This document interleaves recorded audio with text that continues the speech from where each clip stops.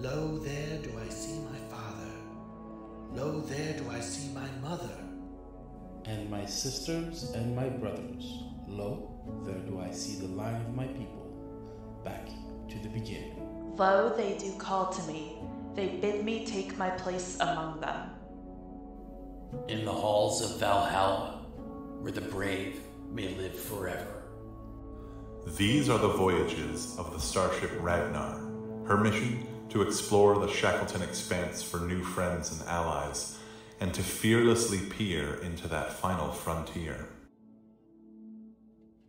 All right, and welcome everyone to the much anticipated, long overdue Season 3, Episode 7 of Star Trek Valhalla, a Star Trek Adventurers actual play, run by myself and 5 amazing role players who I consider very good friends, and it's just always a pleasure to be here with them. So as is tradition, we're just going to go around the table. We're going to have everyone quickly introduce themselves, tell us who they are playing, and yeah, we'll just take it from there. So let's start with the captain. We'll go crisscross applesauce until we get to Charles, and then we'll get going on this thing.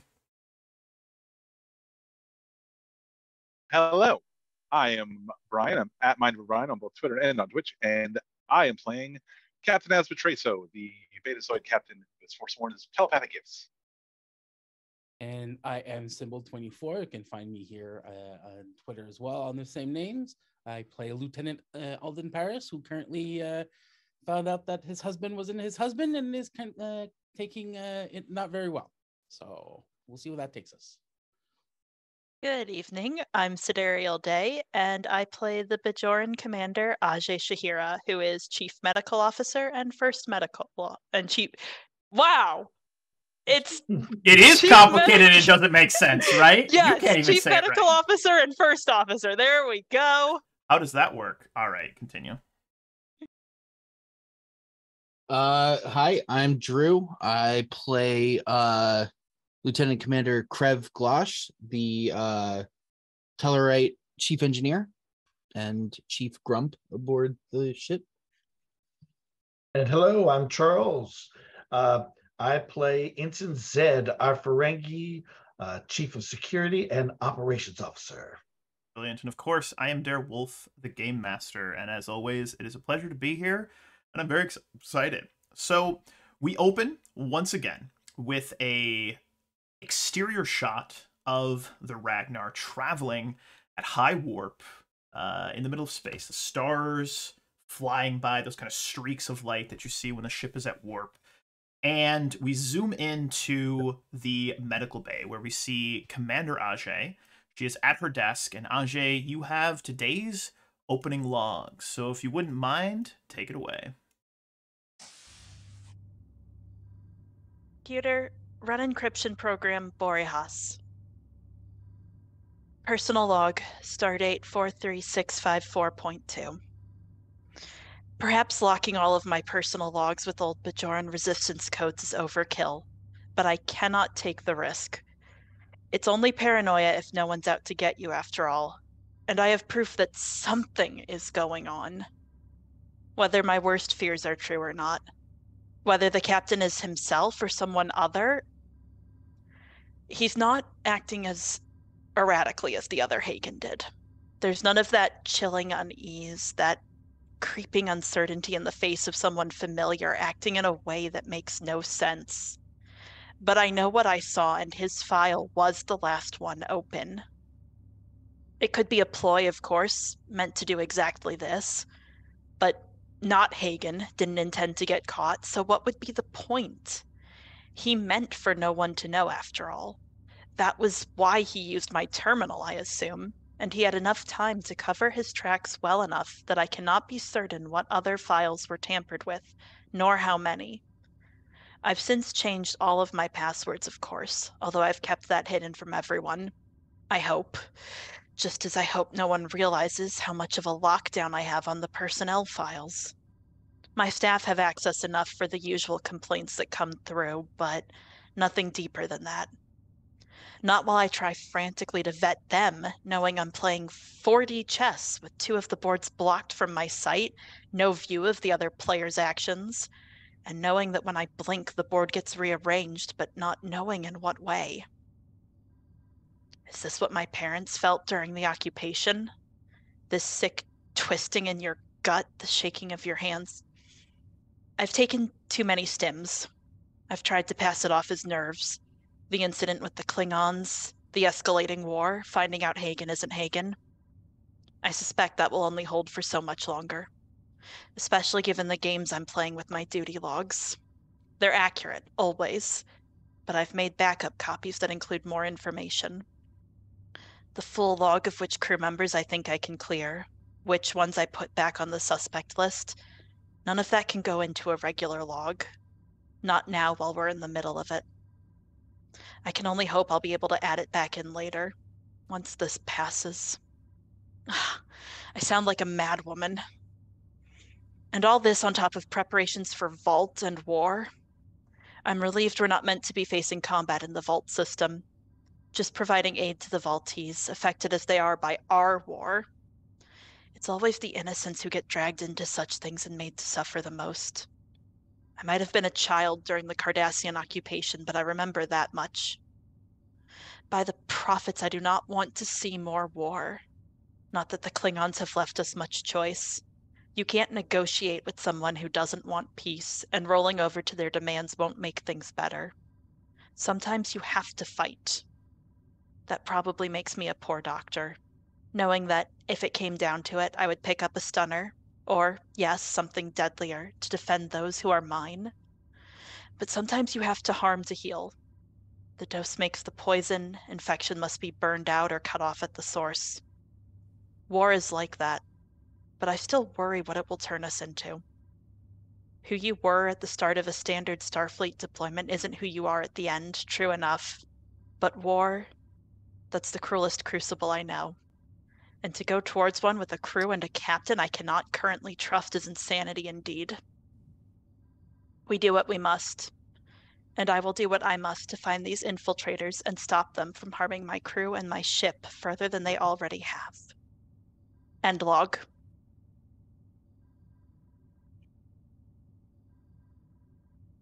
Great. That was really good. That was really good. You may have 3 momentum. That was fantastic. Wow. A plus. And Jesus. Yeah. All right. So as you end your log, there is a chirp at your office door, which was closed, and Lieutenant Paris may enter the scene as requested.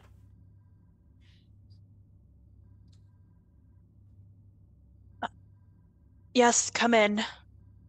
Oh, thanks, Doctor. Can we talk? Mr. Paris, of course. Shut the door, sit down.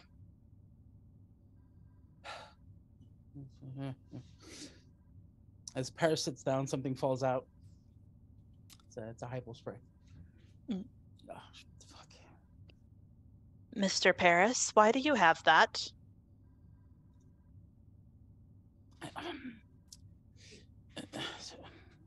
You weren't supposed to see it. Oh. Well, I've seen it now. As he picks it up, just puts it inside and looks at it.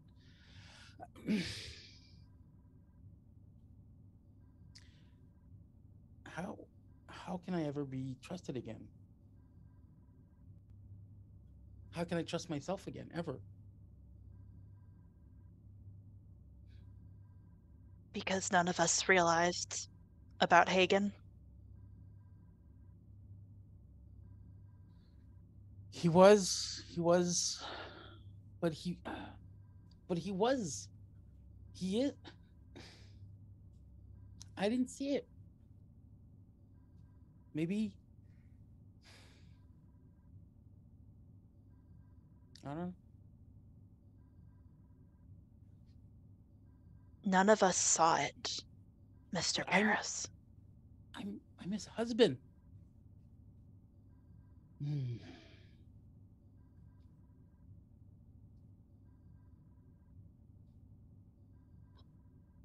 I don't know.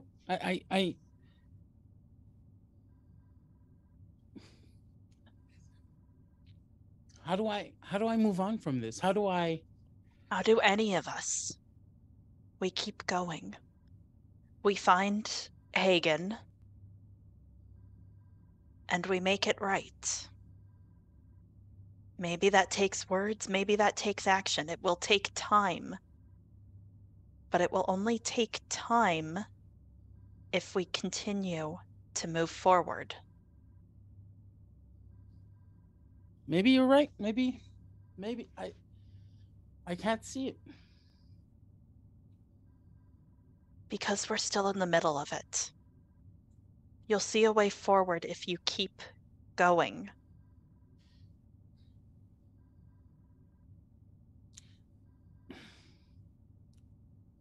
This might sound harsh, but you can't do anything if you stop moving. And right now, Hagen needs us to keep going. He needs us to find him.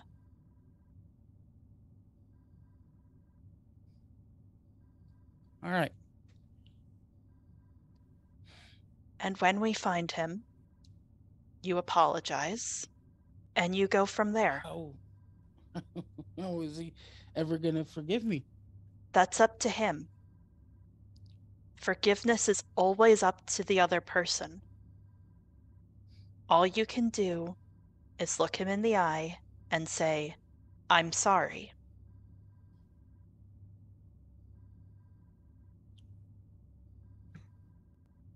All right. All right. All right.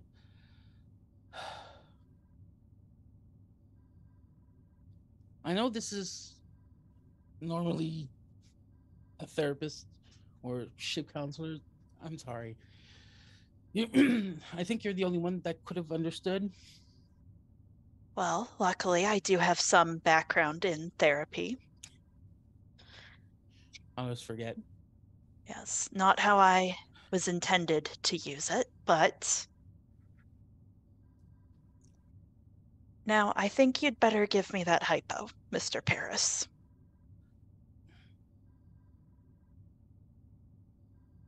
It's a weird request. Can I get a hug?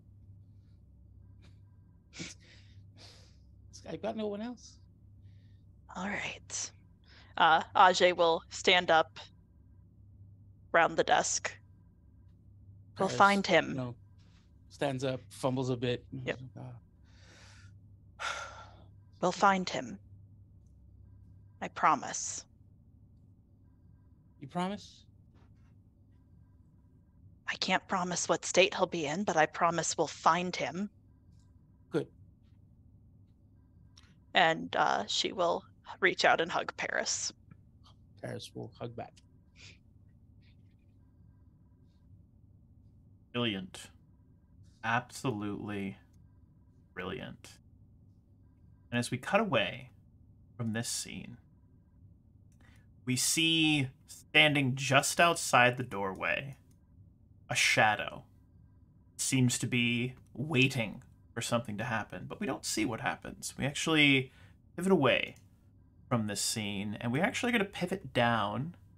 We're going to pivot down into main engineering. We're going to pivot down into main engineering where we see Lieutenant Brownson with her eye patch. She's still got some burns and some cut on her face. And we see she is at a console and seems very, very frustrated. Very, very frustrated, as though she is trying to... Ensign, I'm sorry. Petty Officer Bronson, not Lieutenant. Petty Officer Bronson, forgive me. So it slipped the mind, my bad. The Petty Officer, yes, Petty Officer Bronson. But we see her sitting at a console, and she appears to be entering some sort of code or data, and it keeps giving her a the error. And finally, she uncharacteristically slams her fist down on the console, and you hear this kind of cracking of the glass and a little spark. Pulls her hand back, shaking, and just starts to mutter to herself. From up next to the main controls of the warp core, we see, of course, Lieutenant Commander Karev. You notice this, Lieutenant Commander Karev. What do you do?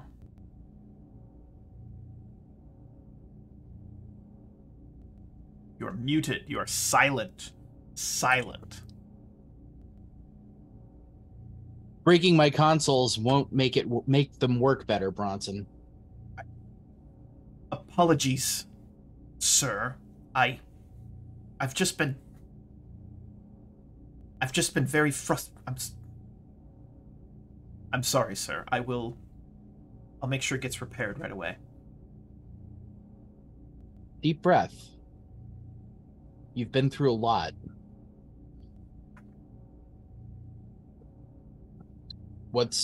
Yes. He finally looks up, turns around. What's the problem? I can't figure out how to focus the linear spatial induction inhibitor. It keeps giving me an error, and I don't understand the system anymore. Everything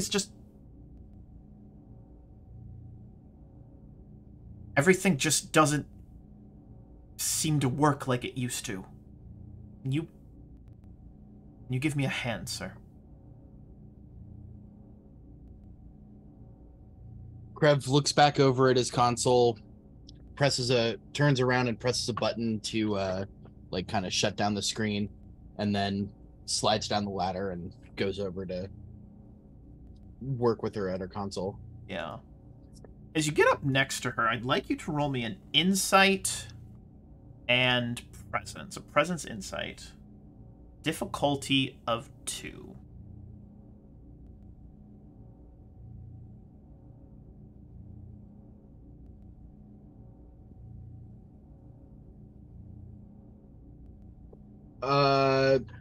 I can't roll both of those. Wait. I can only roll insight or presence. I'm sorry.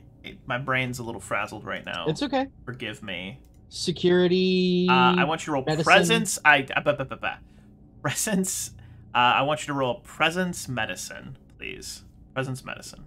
Presence and medicine. Yes. I'd rather do insight, but whatever. You know what? I'll allow insight.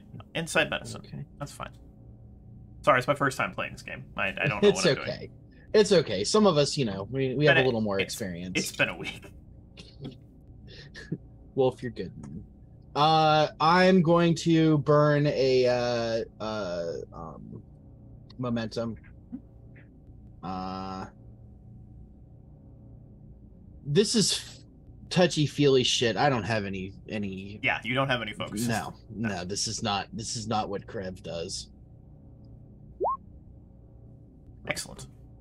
You notice, Krev, that Bronson's right hand, same side that she has the eye patch on, her right hand is visibly shaking, so it almost looks like she has a kind of a tic or a nervous twitch, and it's just like resting on her knee, but it's just shaking.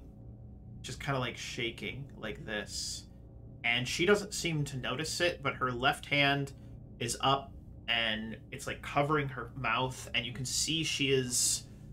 You may not be touchy-feely, but she's like having a panic attack right now, or almost about to have a panic attack. Okay. He leans over her, next to her. He's not that tall. Kind of leans around her, puts his hand on her shoulder as he leans around her and taps at the screen around the damage. Look, you just have to oscillate the emergency plasma harmonic discriminator. Remember? Right, that Bronson. Showed this to me Look before. Bronson.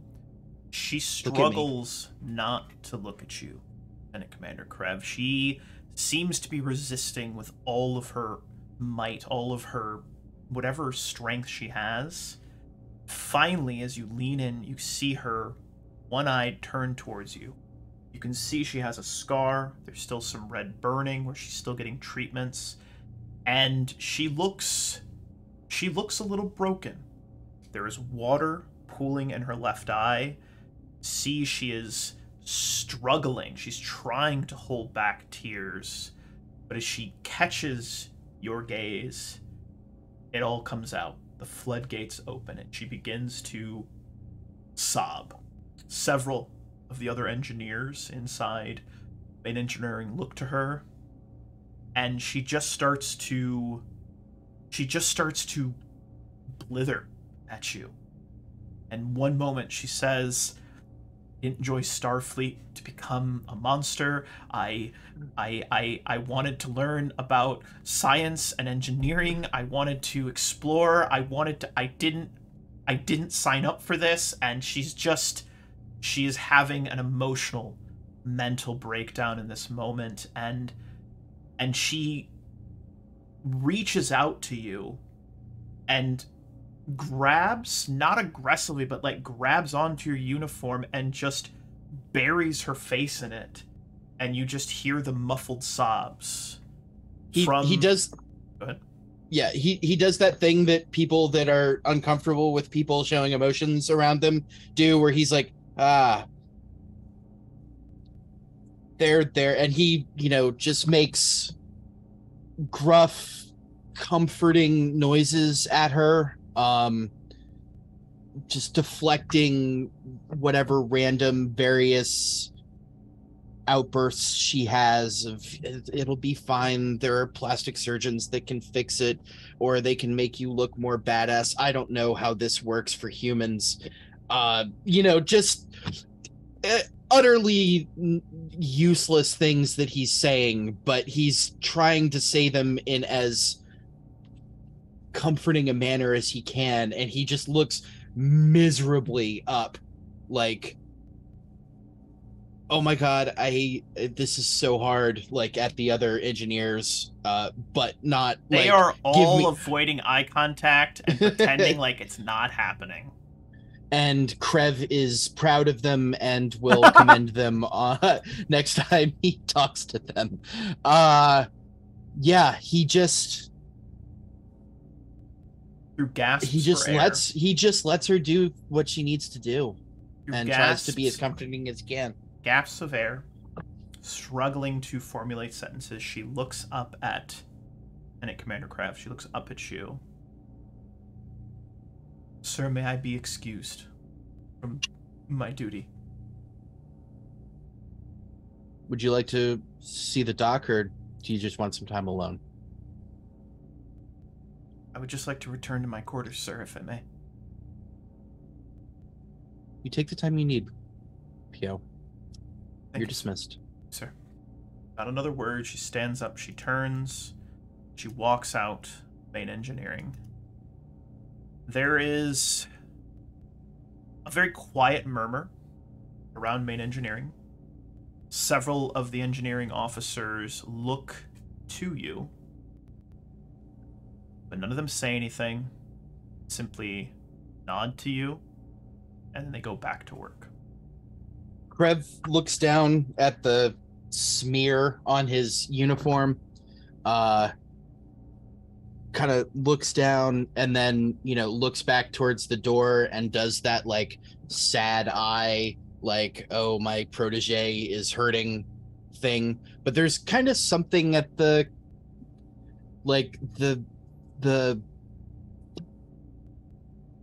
mood on the ship is just so, like, there's so little trust, and he's a little, like, I don't know, there's some kind of weird, like, suspicion look on his face too, but, like, still there's a tumult of emotions just kind of going over his face. Give me an insight security in this moment, because I want to see if you pick up something. I want to see if you pick up something that's a little bit off, just a little bit off in this situation. I'm gonna use another momentum.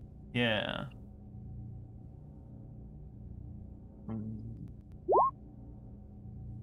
Difficulty in this is a 2, so that is a fail. All right, perfect. Perfect, okay. Perfect. That's actually perfect.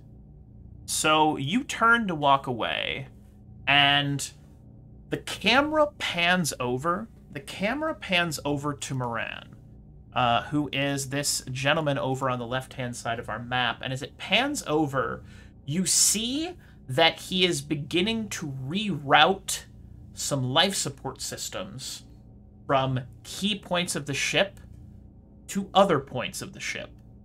It seems a little out of... but no one else notices this. He just does it, he uses the distraction, and then he turns and goes about his business. Just like lowering the oxygen on a certain deck by like 30%. Just so it's a little bit thinner than it was before. But we'll leave that as it is. We'll leave that as it is. Probably not a big deal. Probably doesn't mean anything. We'll just go with it. But our next scene is actually going to be in the captain's ready room. The captain's ready room. Where Captain, the mood on the ship... No, not the ready room. We're not in the ready room. I sent you and I am, but yeah, I'm not in my ready room. Forgive me. You are going to be on... it's going to be in a corridor. Ooh, I love it. I actually have a corridor sheet that I've never had a chance to use. I just have to find it. So bear with me. Hold on. Wait a minute. Where is it? You know what we can do? Call me crazy. Call me crazy. We can actually use the sick bay, because the sick bay has a corridor in it. There is actually a corridor in the sick bay. So what I'm going to do is I'm going to zoom in on the corridor of the sick bay. Hashtag the inches we need are all around us, as it were. So you're in the corridor. And I'm going to grab the good old captain and Ensign Zed. Now, Ensign Zed, you had requested a meeting. And it sounds like, Captain, you had been like, meet me in this random hallway that doesn't get a lot of foot traffic. Yeah, I'm not gonna be in my ready room. If you want a meeting, meet me on deck 11. Excellent. So you enter through a set of doors. The captain enters through a set of doors. It's like a meet queue, and you meet each other in this particular hallway. Yeah. Glorious. Yeah. Well, Zed has a data pad up. You know, he's walking in very quickly and moves towards the captain. As Zed arrives, the captain. So the captain will have been waiting for him to get off the turbo lift, and immediately he's like, "All right, Mr. Zed, follow me. What do you want to talk about?" Captain, and as you look at Zed, he's gonna have kind of like some dark circles under his eyes. He looks tired, like he's been maybe working too hard or putting in too many hours. He says, Captain, I am most concerned about our prisoner, the imposter Hagen that is in the brig. After days and days of interrogation, he simply refuses to divulge anything at all. And all of my security staff's attempts to locate the missing Hagen have come to nothing, Captain.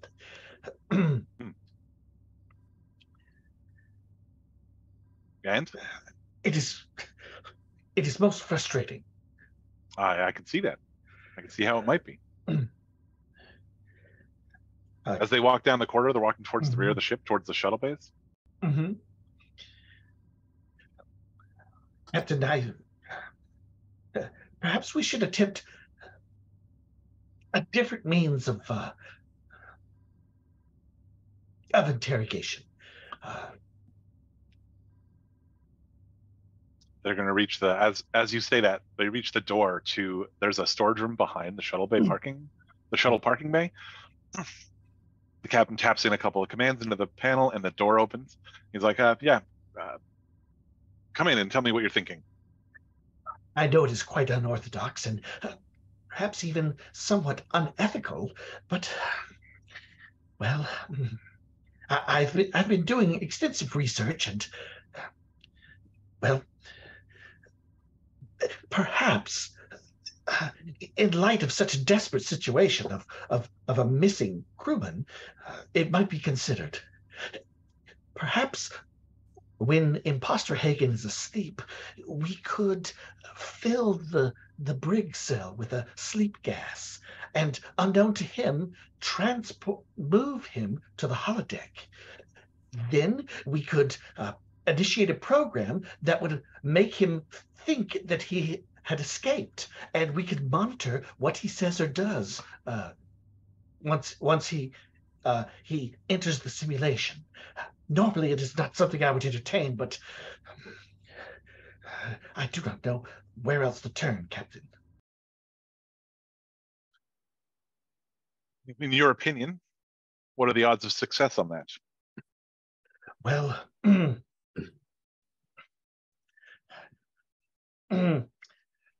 I perhaps 50%. There is a chance that that we could observe Hagen, but if he does not speak to anyone or type in anything, or if he doesn't incriminate himself, he may discover he's in a simulation before he reveals anything to us.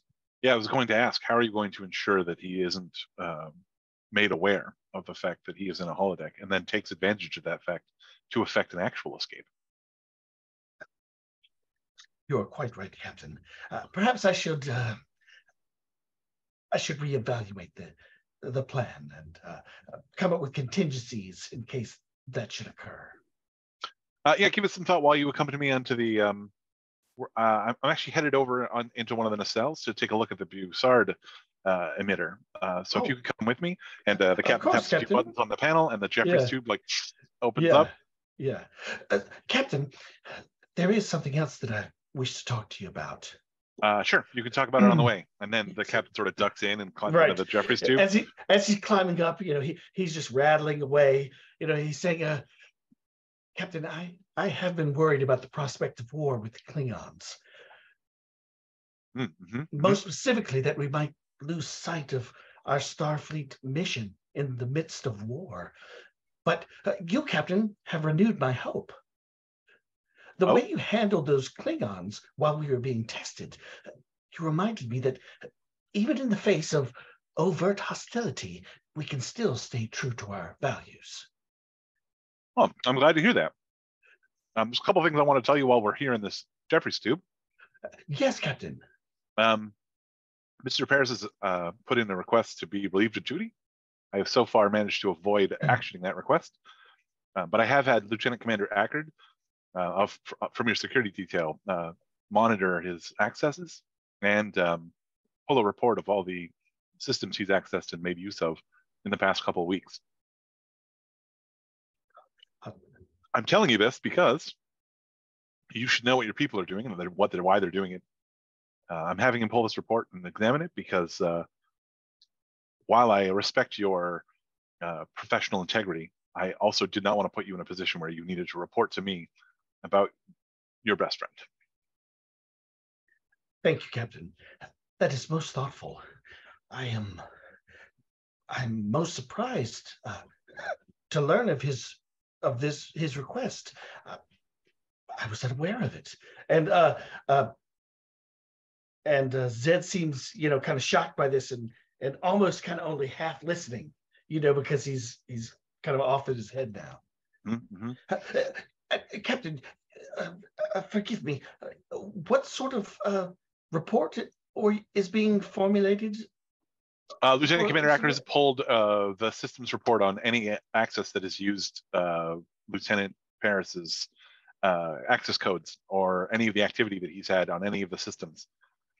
As he finishes sort of talking about that, we emerge into the corridor that is effectively just the long nacelle. Do you suspect Lieutenant Paris of any sort of misconduct? Have you generally found Lieutenant Paris to be a stupid man? Well, quite the contrary. He is very intelligent. That checks out. Would you have been fooled by an intimate partner for as long as Mr. Paris was? Well, and he blushes a deep shade of orange because Zed has never had an intimate partner, and he's Kevin completely ignores it and just is like, I'm not saying that Lieutenant Paris has done anything suspicious. However, an intimate partner will often have access to the type of codes and such that you might share with someone on that level. And so it might be interesting to see if there's any discrepancies that we can use to find, to perhaps aid in the pursuit of finding Nurse Hagen. Captain, your combat chirps. It is Lieutenant Commander Jonathan John Ackard. And he comes over there. Captain, the report you had requested, I have it completed. All right, if you can forward it to the pad I'm carrying, and the Captain reveals he's carrying a pad. The encryption code is Alpha Alpha Tango 47. Alpha Alpha Tango 47. Sending now, sir. And Captain, you get a little data packet. It appears that Lieutenant Paris has accessed the holodeck program. He has been playing a holodeck program that is called My Wedding Day on repeat for the last 2 weeks since the events of the Klingons and the reveal. And he has also been replicating. He's spent most of his replicator rations on some very strong brandy. Very strong brandy. Klingon brandy, actually. Stuff will burn the hair off your chest, but or put hair on it. I don't know. But yeah, that's pretty much all he has done, according to this security log over the past 2 weeks. We emerge, so we get to the end of the nacelle, and we're at the Bussard. So he'll be reading this, and sort of we get to the Bussard beam emitter, and the captain will say, "Mr. Zed, do you have any idea why I might have brought you here?" Actually, Captain, I was wondering that myself, and then I remembered that you have vast experience and interest in engineering matters. I thought perhaps there was something here that you may wanted to have looked into yourself. The captain pulls out what is essentially like a panel that is mounted to the underside of the emitter, just slides it out. It's clearly a panel that is like a maintenance panel that's clearly been modified. And he says, "This is my back door. The Bussard emitter generates a disruption field that would prevent any monitoring technology from being able to see what happens in the Bussard emitter. I've only come down here twice. Both times previous to now, I've caused an emitter disruption and just volunteered to take a look myself. Even Mr. Krebs does not know that this panel exists. I have entangled its systems with Transporter Room 4's systems, so any accesses that are made through this panel will appear as if they've been run through Transporter Room 4, but I've recently made a modification that will allow it to access the systems without leaving any trace. The reason I'm showing this to you is that what I would like you to do is run a sensor sweep, level 4 sensor sweep of the ship from this panel. It should mean that anybody on the ship who is able to interrupt any kind of data feed will not be aware that the data feed is occurring. And so you should be able to get valid results. I have reason to suspect that Mr. Hagen was not operating alone. I don't know who else may have been part of the, but they are absolutely wandering the ship. So as Chief of Security, I think you're the only person I can trust. Yes. Of course, Captain. This is an excellent idea. Mr. Zed? Yes. I want you to know that should you speak to any of your Ferengi relatives, they may tell you about my having asked them some particularly probing personal questions about you. I assure you it was just so that I would be confident in my assessment of whether or not you were still the appropriate Mr. Zed. And he pats him on the shoulder and he's like, I think you are. But if you stab me in the back, I have planted an explosive device in your quarters that if I don't deactivate, will explode. Yes, he turns pale. He's you'll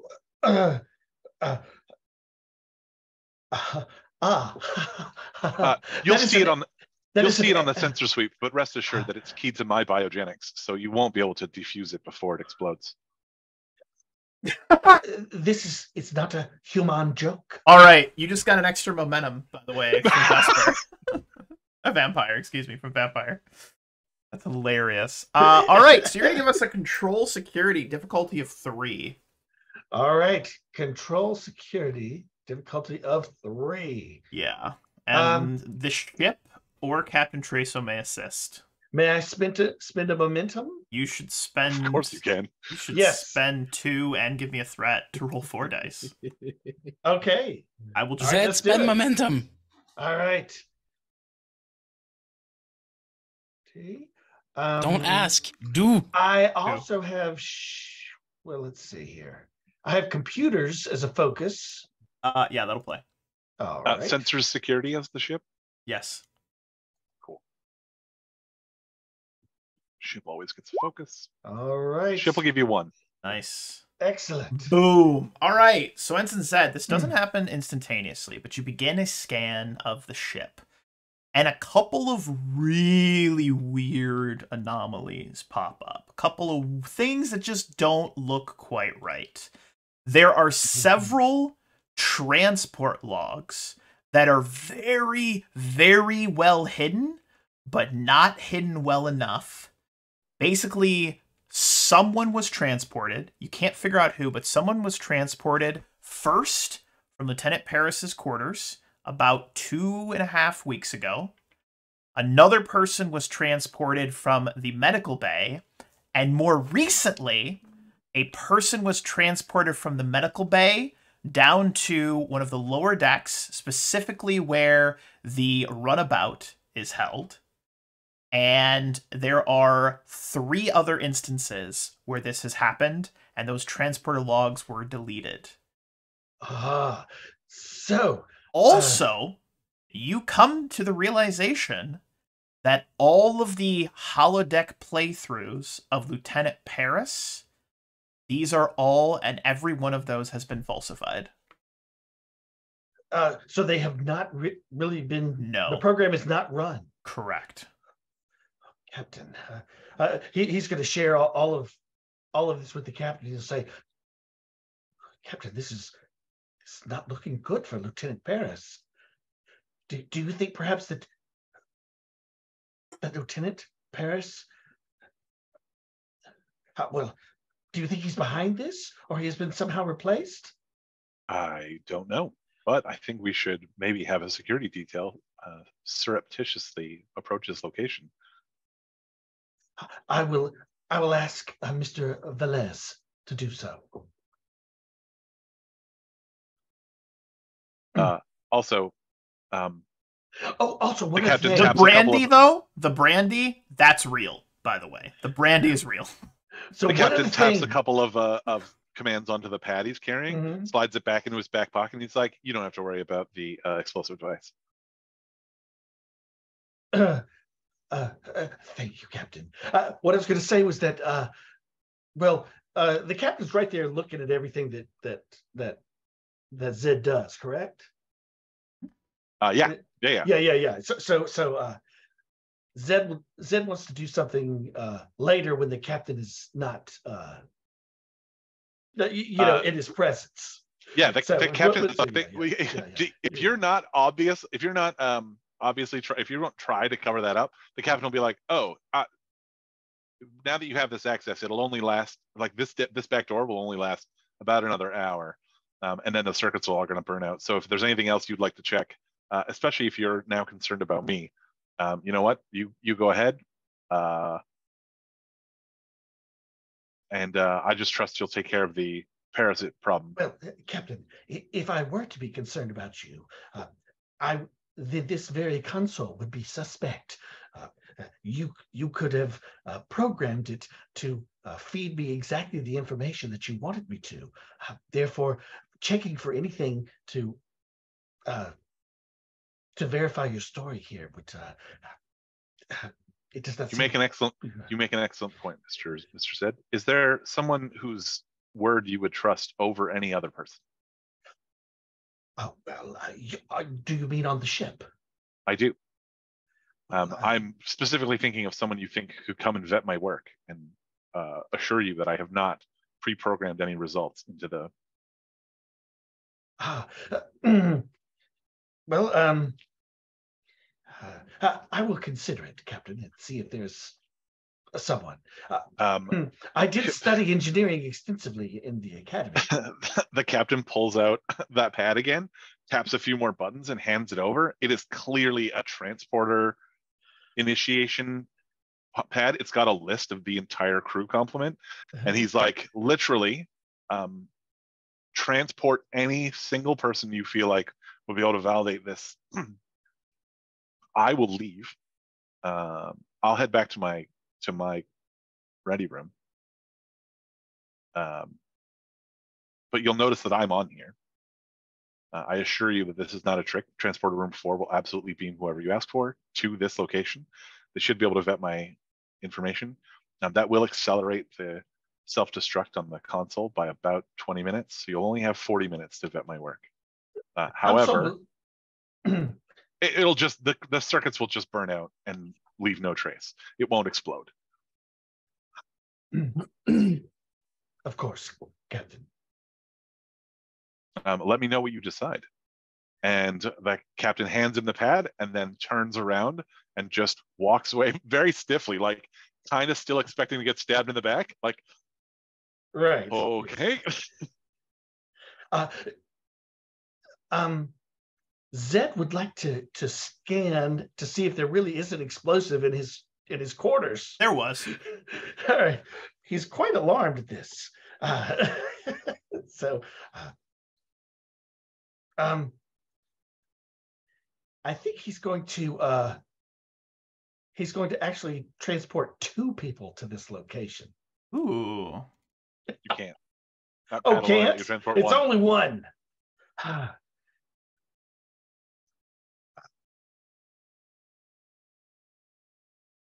Well, so, well, take your poison. His first instinct is to transport Commander Krev, because he is the expert in all matters engineering.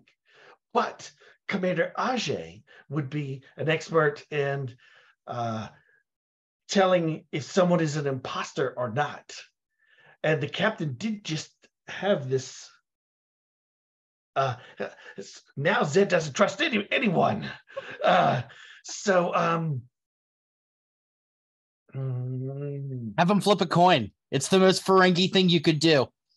That's right. Go back to your roots. Go back to your roots. Go back to your roots. Pull out some money.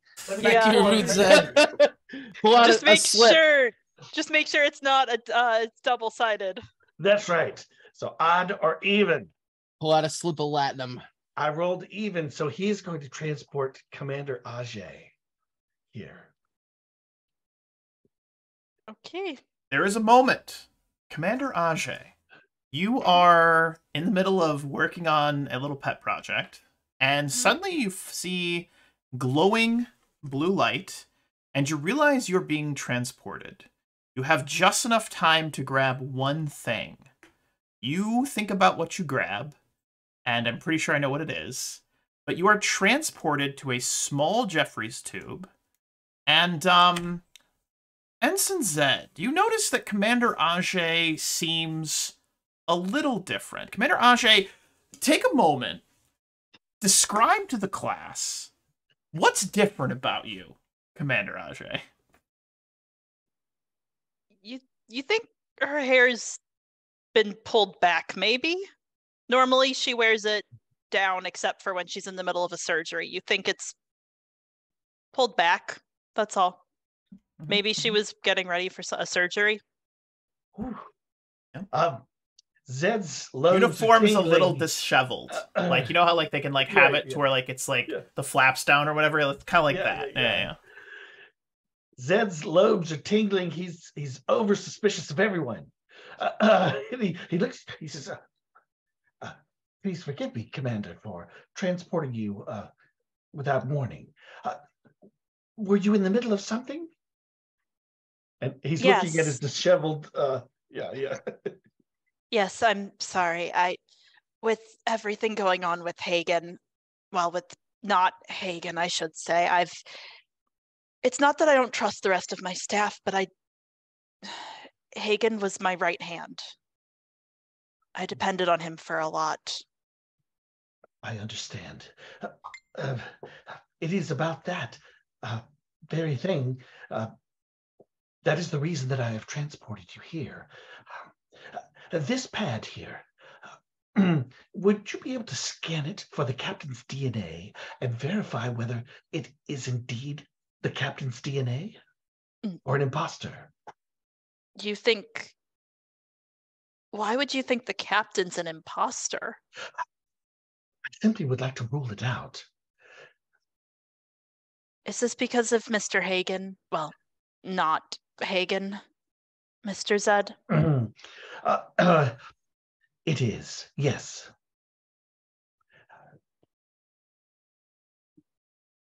I see. All right, if it will put your mind at ease. And she will pull out her medical scanner, and she will I'm dropping 3 threat. Don't ask me why. Okay. Okay. All right. I dropped 3 threat. Just FYI. Okay. Yeah. Well. Cool. Okay. So I will pull out my medical tricorder and I will scan for the biomatter. Yeah, give me a control medicine, difficulty of 2. Actually, difficulty of 1. It's pretty standard stuff. Cool. Yeah. We don't have any momentum. As for applicable focus. No, Commander Ajay, you don't have momentum. You do have another resource.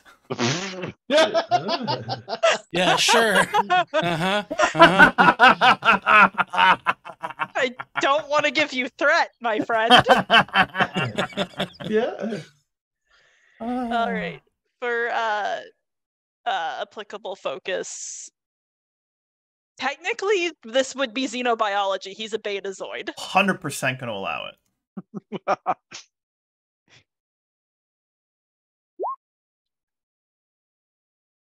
All right. Hey. Yeah. It looks like it's the captain.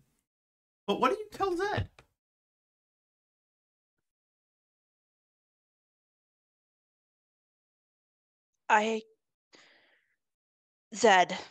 Mr. Zed, the scanner says that it's the captain's DNA, but I can't be certain that that's accurate. The false Hagen had access to my sick bay for however long he's been here. For all I know, the personnel files have been tampered with. Commander Ajay, before Ensign Zed can respond, Yeah. your comm badge chirps. It's a very drunken Lieutenant Paris. Hey, Commander. I know we talked, but it's too. Can I come see you? Why don't you stay where you are, and I will come to you, Mr. Paris. It sounds like you should not be walking. That's a good idea. Can. Okay. I'll wait with you with my bartender buddy here. What's your name again?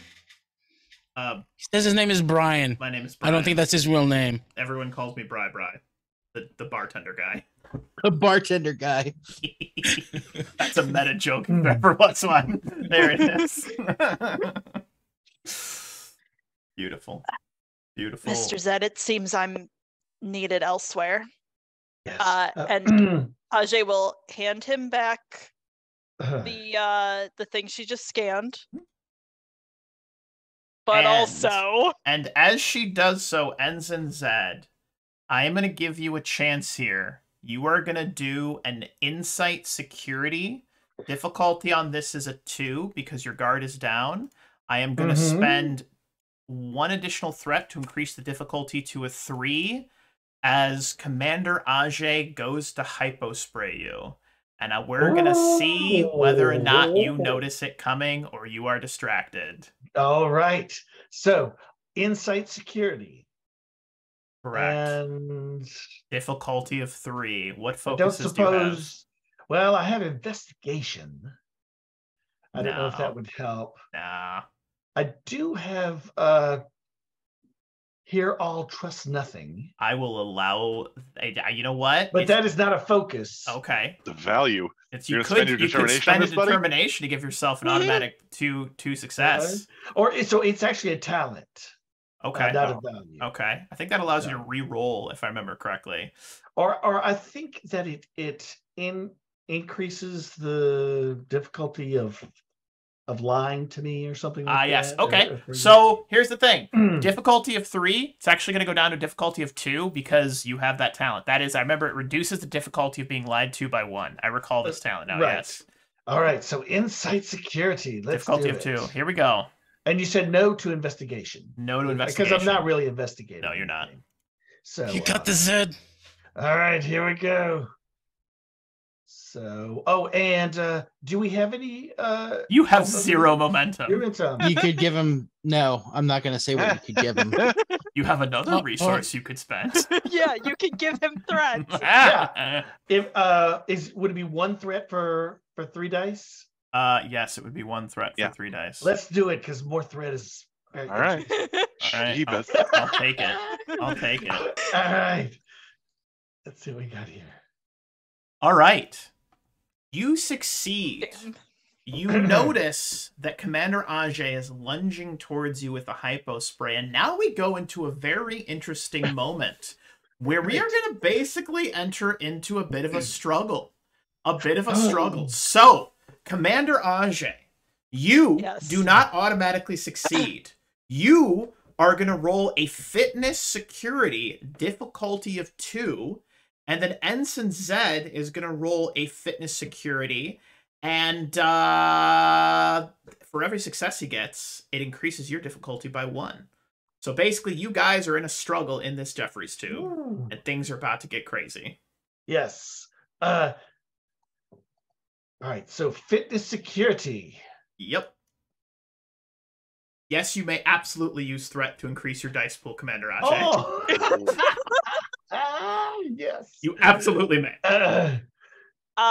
Then I'm going to increase my dice pool to 4.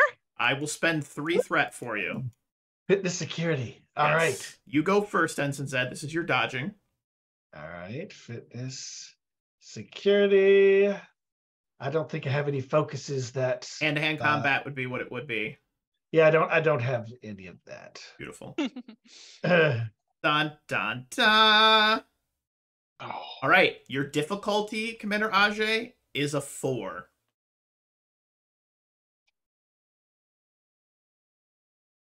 Oh! The party gains 2 momentum. Do you want to spend a determination, or do you want to spend a determination to reroll that 0? I would like to spend a determination to reroll that 0. You may do so. You do not gain any momentum. She did reroll that 0. Let's see what happens. That's actually really good rolls, by the way. Like, considering that you have a 7 and a 1. I know, right?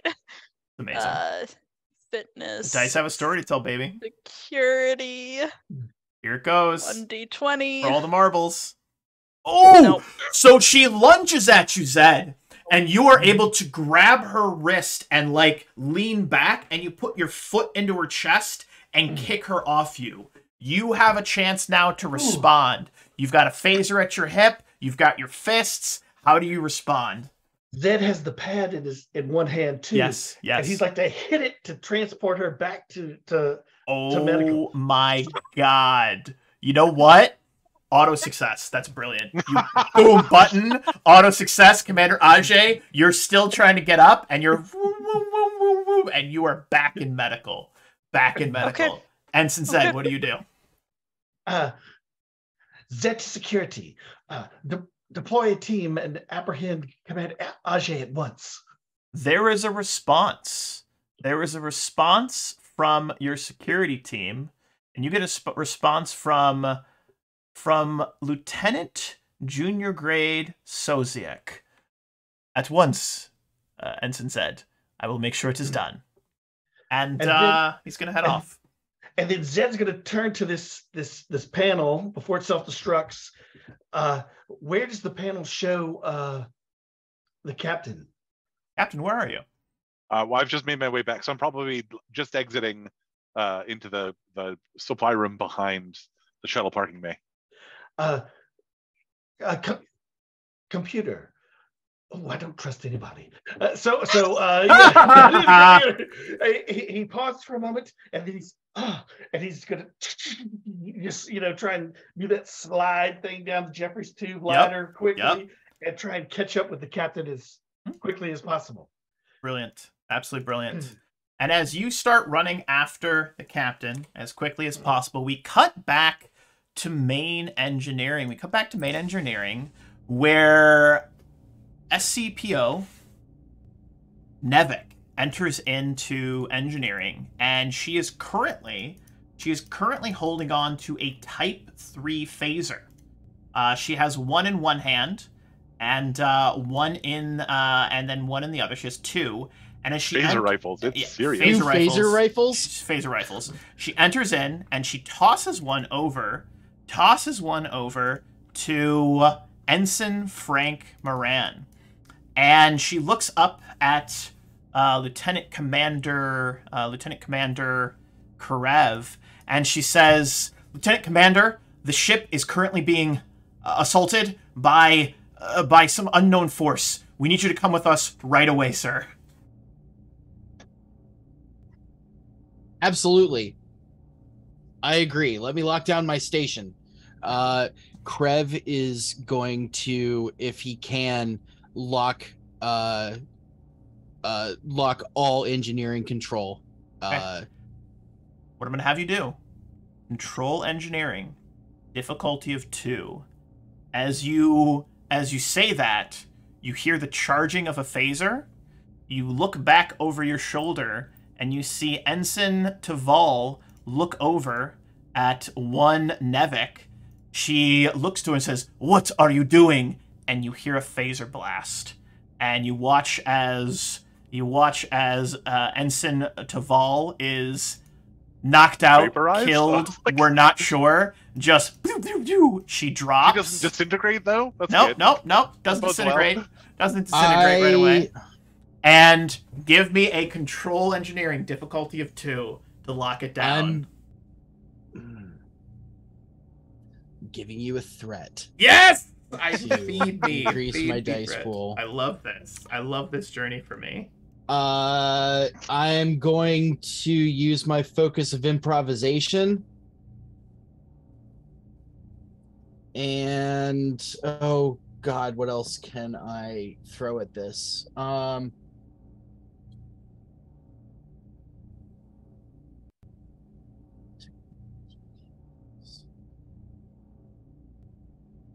Oh, mother of God. My technical expertise, whenever you attempt a task assisted by the ship's computer or sensors, you can re-roll a d20. Done. Yes. Does that mean the ship should help with the Yep. computers? Yeah, Yep. The ship should help. Mhm. The ship totally wants me to Computers to do engineering. this. Computers engineering it is. Wow. Hey. Wow. That is 3 threat to you. 3 threat to you. 3 Okay. momentum for us, you mean? You absolutely. I meant momentum. I said threat, but I meant momentum. And as that happens, you look back and you see Moran, who has leveled the phaser at you, and he says, "On your knees now." The rest of engineering has their hands up. You flick him off.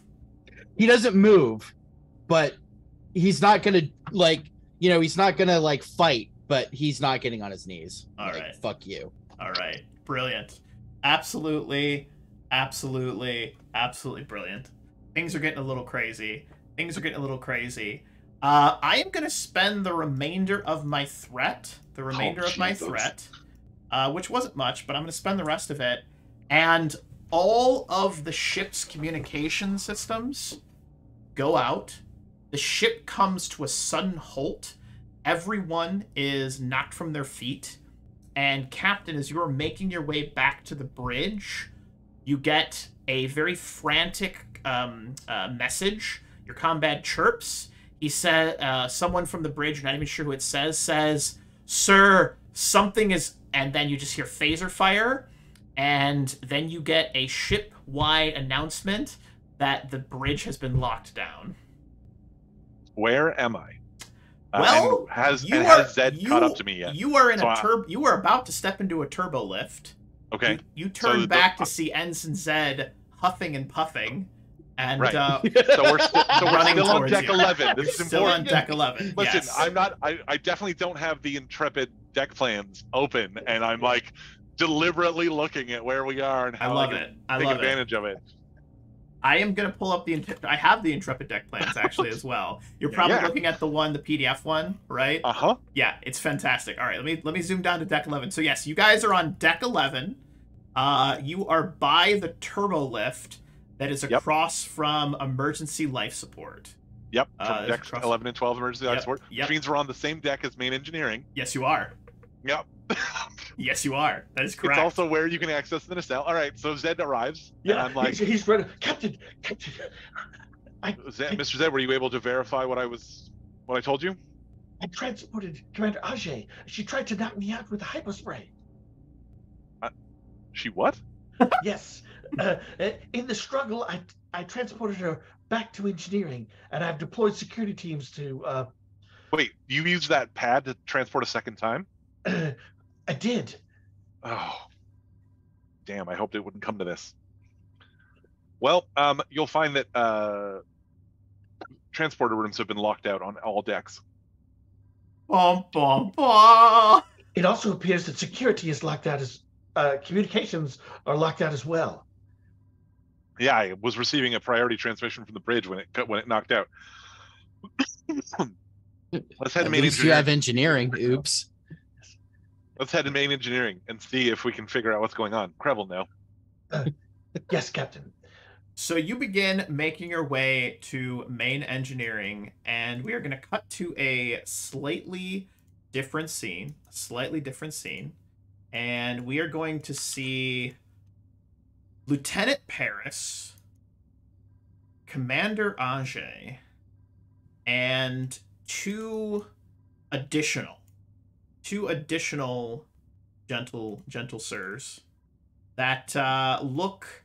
Actually, one additional gentle sir, because the other one is actually up on the bridge fucking with shit, but I digress. All right, so we're going to pivot over to here where we see one Lieutenant Junior Grade Soziek, who is just in the middle of responding to Ensign Zed, and he looks over to maybe not Commander Ajay and says, "What was your rank? What was your rank in the other place? I mean, what was it?" He was the captain. Captain, right? No, you weren't captain. In First in the mirror universe, weren't you the captain? No, I was the captain. Krev. I was like second or third officer. Yes. So he is going to look to Commander Ajay and to First Officer Lieutenant Paris. Commanders, I have routed all communication from the main security to my comm badge. He will have no help. We have locked down the bridge and main engineering. Our plan is going just as planned. Good. Now transport us to the bridge so that we can finally get this ship on the road. Of course, sir. And he brings out a data pad and goes, doot, doot, doot, doot, doot, near. Looks a little confused. What's going on? Sir, it appears the captain has locked us out of all trans... Oh, God! Oh, sir, it's this captain. This Captain Obsatreso. He's always one step ahead of us somehow. I don't understand it. Sir, we'll do this the hard way. It's fine. We just have to get up to the bridge before them. Here's your modified phaser. Thank you, sir. Oh, wait, I don't get one? No, we only had components to modify 2 phasers. You were the one that brought them. Next time, remember. Yes, Commander, I'm sorry, sir. Please don't hit me again. All right. Go back and try that scruffy little thing. And make sure he's also neutralized. Wait, what scruffy little thing, sir? I don't understand. The Ferengi. Which Oh, Zed. Yes, I will make sure he is that irritating little shrimp. He pulls up his little phaser and he goes, Why are you still here? Sorry, Get yes, going. Yes, and then he zips out the door and disappears. That's correct. Yes. Brilliant. Commander, we should hurry to the bridge. Yes. All right, now I gotta pull up deck plans, and I gotta remember which deck the medical bay is on. It is deck 5, right? I got you. Okay, it's deck 5. So you guys got a quick turbo lift ride up to the bridge. which is fantastic. All right. So here's how we're going to do this. All right. We're on a little bit of a time crunchy here. Okay. A little bit of a time crunchy, which is hilarious. Okay. So I'm going to have both Captain Treso and Commander Paris. I want the two of you to roll a d20. Whoever rolls lowest, we're going to do their scene first. Because the dice have a story to tell. There you go. Fantastic. So we follow Lieutenant Paris and Commander Ajay up to the bridge. As you arrive on the bridge, you find that the bridge has been locked down. The bridge has indeed been locked down. And you can hear Lieutenant Shear's voice from just inside. He is shouting at everyone to stay in the corner. Don't touch any consoles. If you even do so much as move a muscle, I will disintegrate you. And he is just, it's not the nice, kind Lieutenant Shear who just wants to fly a starship and loves what he does. That is this angry, violent, just brutal man who is just screaming at everyone in this moment. So, you guys tap on the door. It doesn't open. But you have a code that's been given that you can enter in and then open the door if you'd like to do so. Sorry, what was that? We have a code. Yes. Yeah. We have a code to enter in. And you enter it, and then you guys emerge. You guys emerge onto the bridge, where you see there are 3 crew members who are currently unconscious on the ground, on the floor. And you see that Lieutenant Shear, Lieutenant Junior Grade. Is it Junior Grade? No, wait, it's just Lieutenant Shear. Yes, Lieutenant Shear is holding everyone at phaser point. He's holding everyone at phaser point. 2 of you enter into the fray. How would you like to proceed?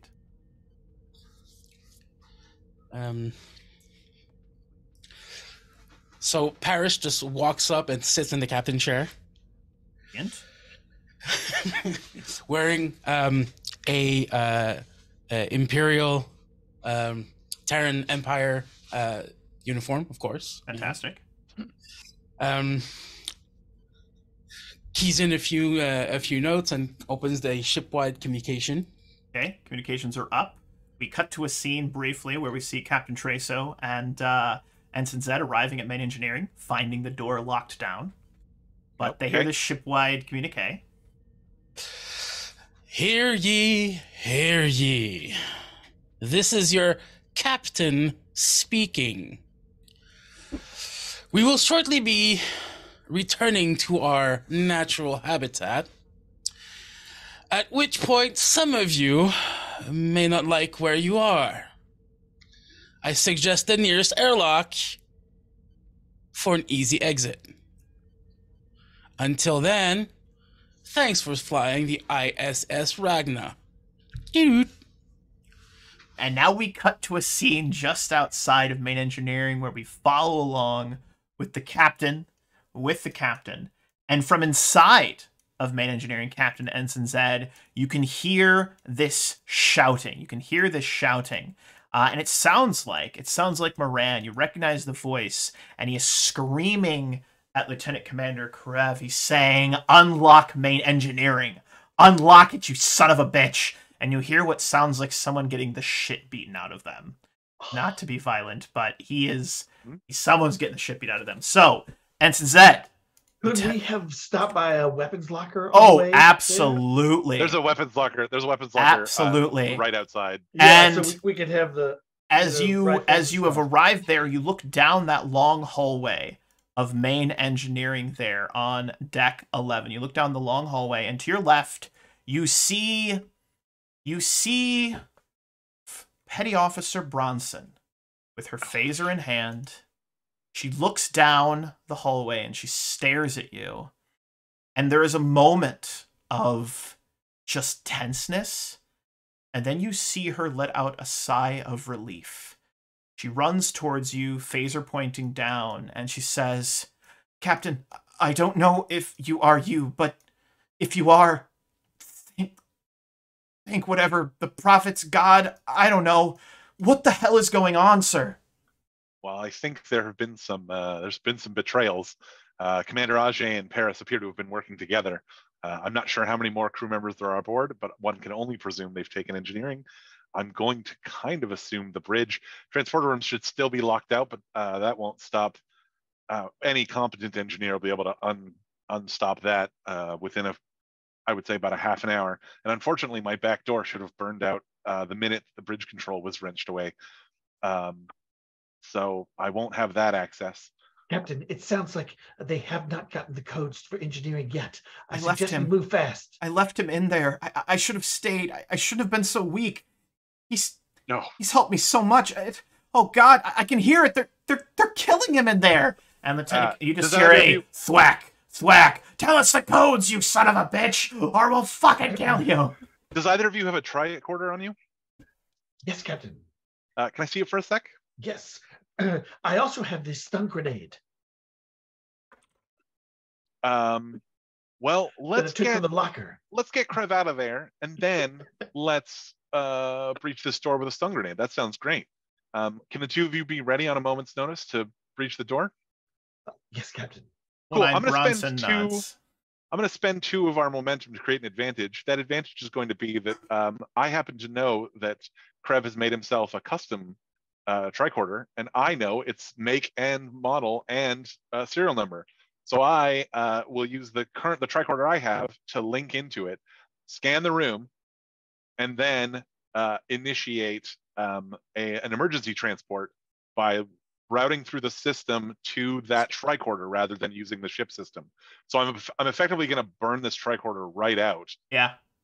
And unfortunately, also his custom tricorder. But I'm going to avoid using the comm badges so that I don't trigger any. I'm not really using the ship's transporter. I love it. I absolutely love it. And we watch as you and now you're transporting the 3 of you into the room, into the room. No, I'm transporting Krev out and then breaching the door with the manual access at the same time. You hear what sounds like the charging of a type 3, the big phaser. Type 3 phaser. Rifle, yeah. Karev, you look up to see the glow as you're about to be vaporized, and suddenly blue glowing light.